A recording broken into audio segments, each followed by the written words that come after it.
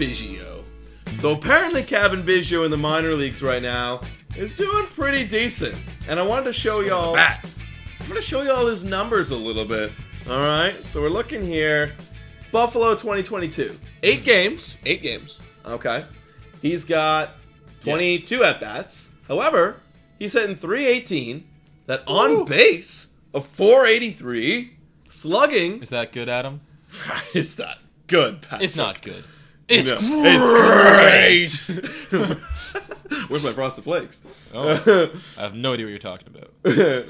Slugging of .455 and an OPS of .937. So that's pretty darn good. Good. Hasn't left the yard, but he swiped 2 bags. Yeah. So he's literally getting a little bit of everything. And that's what you want to see. You want to see him doing exactly what he's done in the past in the majors. Yeah, and hey, he's got 3 doubles, so that's doubles. Something, right? And like, look, I don't want Cavan Biggio to be a home run hitter. I mean, he only in his whole MLB career has 31 homers and how many at bats?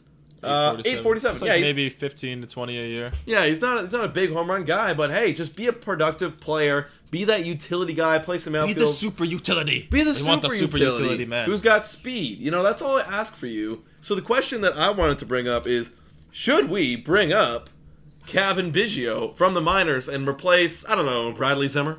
like, you know what I mean? Come on, get rid of Bradley Zimmer. I'm tired of this. I'm all for the idea if he actually has, if they think that he's got his confidence back, he has fixed what he needs to fix upstairs, and that, again, those are questions that we can't answer without being able to talk to these coaches in Buffalo to see. But let's say Charlie gives him a ring and they agree it's time, he should be right back in the lineup in Toronto. Not a call-up to sit on the bench. He should be in the lineup if they're going to call him up. Oh, interesting. So, like, you call him up, he's playing. Well, what's the point in calling him up and sitting him on the bench again? That destroys the confidence he's just been building up. Right, that's true. You say, we see you, all your work you've put in. Yeah. Let's do it again. I mean, hey, like, every other day you see Tapia and Zimmer in the lineup. Why can't that be Cavan Biggio? Yeah, exactly. Yeah. Exactly. And again, we're splitting hairs here on what we consider to be the ultimate number 9 hitter. Yeah, we really need to...